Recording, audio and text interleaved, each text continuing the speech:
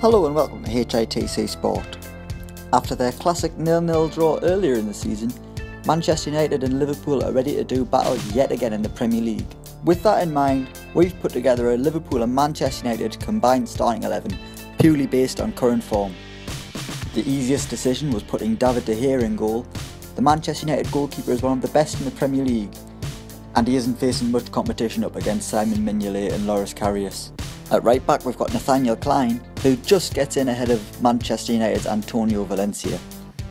The only Man United player in our back four is Phil Jones, whose return to the starting 11 has coincided with the Red Devils' resurgence. He's paired with Dejan Lovren, who's just slightly less erratic than Marcos Rojo, and at left back we've got James Milner. Despite naturally being a midfielder, Liverpool's Mr. Reliable is more than comfortable on the left-hand side of defence. Our midfield too kicks off with Liverpool captain Jordan Henderson, who is set to return from injury at Old Trafford.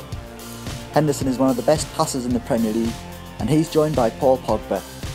Despite early criticism, Man United's £90 million man has begun to settle back into life at Old Trafford and is one of their most creative players. Across the front we've got Sadio Mane, who's been one of Liverpool's most consistent attackers this season, and he's joined by Adam Lallana, who is on an incredible goal-scoring run, arguably in the form of his career. The final attacking midfielder is Henrik Mkhitaryan. The Armenian scored one of the best goals of the season so far with his scorpion kick against Sunderland. Up front there was only one man for the job, and his name is Zlatan Ibrahimovic. Even at 35-year-old, the Swede is still untouchable. So that's our combined Man United and Liverpool starting 11.